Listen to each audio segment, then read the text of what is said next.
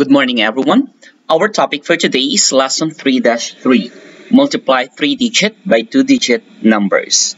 You will find this lesson on page 125 up to page 128 from your book. Here are the learning objectives for today's lesson. You're going to multiply 3-digit by 2-digit numbers by combining equal groups and adding partial products. Solve problems involving multiplying 3-digit by 2-digit numbers.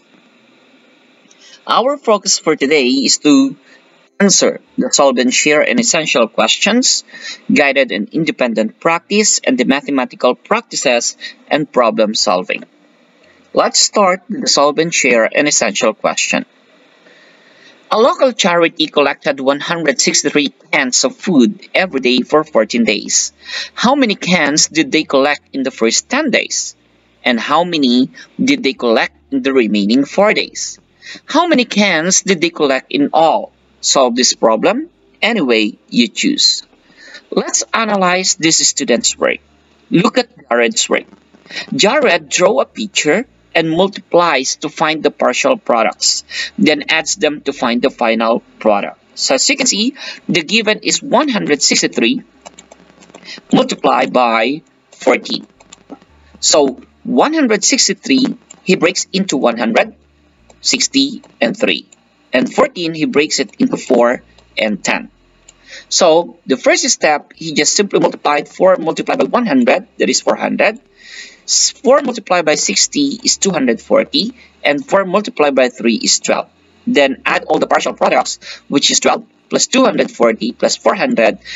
So my first partial product is 652. Then after that, I'm going to multiply 10. Multiplied by 100, that is 1000. 10 multiplied by 60, that is 600. And 10 multiplied by 3, that is 30. So 1000 plus 600 plus 30, that is 1630. Then to get the final product, you need to add these two partial products. So 652 plus 1630, so the answer is 2282. Therefore, the answer to the problem, 2282 cans were collected in all. Look at Aisha's work. Aisha multiplies to find the partial products and then adds them to find the final product. Aisha multiplies to find the partial products and then adds them to find the final product. Just like, for example, 14 multiplied by 3, 14 multiplied by 60, 14 multiplied by 100. The given is 163 multiplied by 14. That's the original one. So he breaks this one, 100 into 100, then 60, then 3. Then he multiplied 1 by 1 into 14. 100 multiplied by 14, 60 multiplied by 14, and 3 multiplied by 14. Then after that, he added to find the product. Okay? So that is the answer. 14 multiplied by 3 is 42, 14 by 60 is 840, and 14 by 100 is 1400. If I'm going to add all the partial products, the answer is the same as 2282. How do you multiply 3-digit numbers by 2-digit numbers? Let's analyze this problem. Last month, a bakery sold 389 boxes of bagels. How many bagels did the store sell last month? So you can use multiplication to join equal groups. Always remember that in one box, there are 12 bagels. So the first step is you need to multiply by the ones, then regroup if necessary. So the first step is 2 multiplied by 9 is 18, so 8, regroup 1. Then 2 multiplied by 8 is 16 plus 1, that is 17. So 7, regroup 1. 3 multiplied by 2 is 6 plus 1 is 7. So my first partial product is 778. So I need to multiply now the second digit. Before I multiply the second digit, I need to put 0 first. Why? Because 1 is in the tens place, so the answer must be in the tens place. So 1 multiplied by 9 is 9. It should be in the tens place. 1 multiplied by 8 is 8. And 1 multiplied by 3 is 3. These are what we call the partial product. Then after that, what are we going to do is to add all the partial products. 8 plus 0 is 8. 7 plus 9 is 16, so 6, regroup 1. 7 plus 1 is 8 plus 8 is 16, regroup 1. So 1 plus 3 is 4. So the total sold, the store sold 4,668 bagels last month. 300 multiplied by 10 a good estimate for the number of bagels sold at the bakery? The answer is no, because 3,000 is too low, because 300 multiplied by 10 is 3,000. The best estimate is 400 multiplied by 12, and 4,800 is closer. Let's proceed to the guided practice and independent practice. A theater can seat 540 people at one time. How many tickets are sold if the theater sells out every seat for 130-day month? The answer is 16,200. We just simply multiply 540, multiply by 30, and multiplying with zeros, okay? You just simply cancel the two zeros and put it in the product. Then 4 times 3 is 12, regroup 1. 5 times 3 is 15, plus 1 is 16. That's why the answer is 16,200. Next question, number 2. Is 500 multiplied by 300 a good estimate for the number of tickets sold at the theater in 1 month? So from 540, if you're going to round, it becomes 500. And 30 the same. If I'm going to multiply 500 multiplied by 30 is 15,000, and 15,000 is a good estimate because 15,000 is close to 16,200.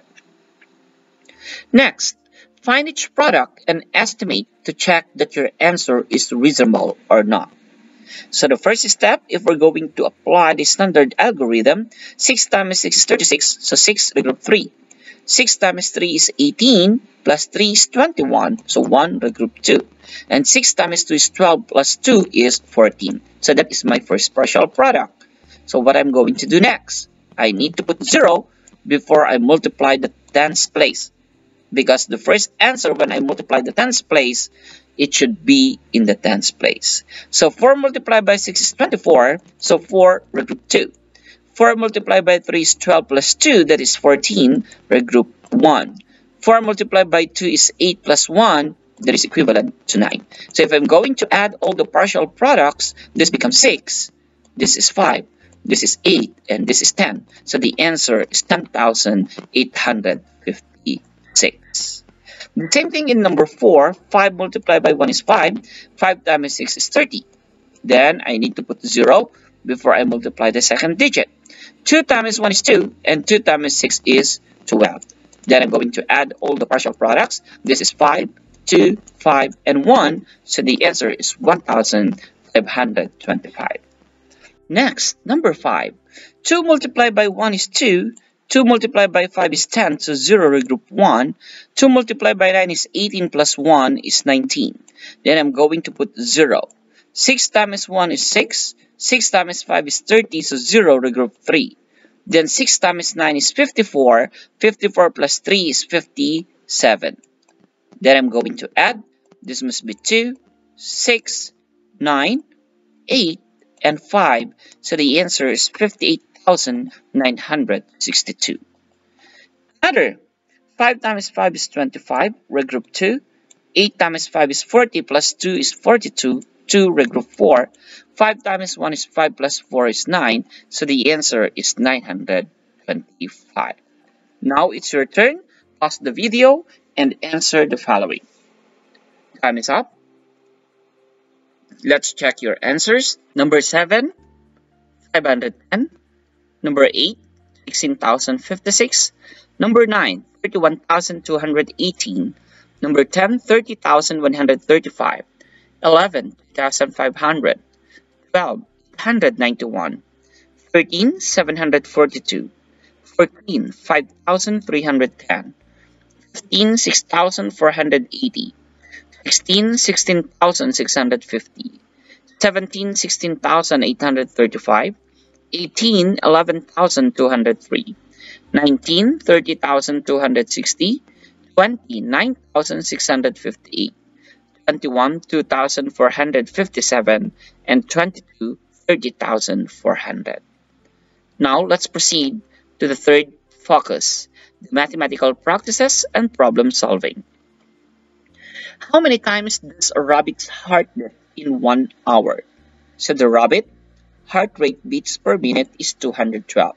So since 60 minutes is equivalent to 1 hour, so we just simply multiply 212 multiplied by 60. And that is 12,700. Number 24. In 1 hour, how many more times does a rabbit's heart beat than a dog's heart? So write an equation to show your work. So 6,720 is the answer. Why? Because we're just simply subtract 12,720 subtract by 6,000. And where this 6,000 came from? From the dog's heart rate, which is 100 multiplied by 60. So 100 multiplied by 60 is 6,000. And to get the difference, or to get how many more times does a rabbit's heart beat than a dog's heart, so we just simply subtract 12,720, subtract the 6,000. That's why the final answer is 6,720. Is 3,198 a reasonable product of 724 times 44? The answer is no. Why? Because the answer should be much greater than 3,198. It takes about 700s to get up to 3,000, and there are 44 of them. So a better estimate would be 700. 727 becomes 700, and 44 becomes 40. So the estimated answer is 28,000. So this is closer to the actual product, which is 31,988. Number 26. A garden store sells plants in flats. There are 6 plants in each tray. Each flat has 6 trays. So the garden store sold 18 flats on Saturday and 21 flats on Sunday. How many plants did the garden store sell in all? The answer is 1,404 plants. Why? You just simply multiply 6 multiplied by 6. That is the first step, and that is equivalent to 36. Then you're going to add 18 plus 21. So the total number of flats is 39. Then 36 multiplied by 39. The answer is 1,404 flats. Okay? So let's proceed to the next question. Tricia is building a rectangular patio. The patio will be 108 bricks wide and 19 bricks long. She has 2,000 bricks. Does she have enough bricks to build the patio? Explain and show your work in the box. The answer is no. She does not have enough. She actually needs 2,052, so she needs 52 more. Because if we're going to multiply 108 multiplied by 19, the first partial product is 972 because 9 times 8 is 72. Regroup 7. 9 times 0 is 0 plus 7 is 7.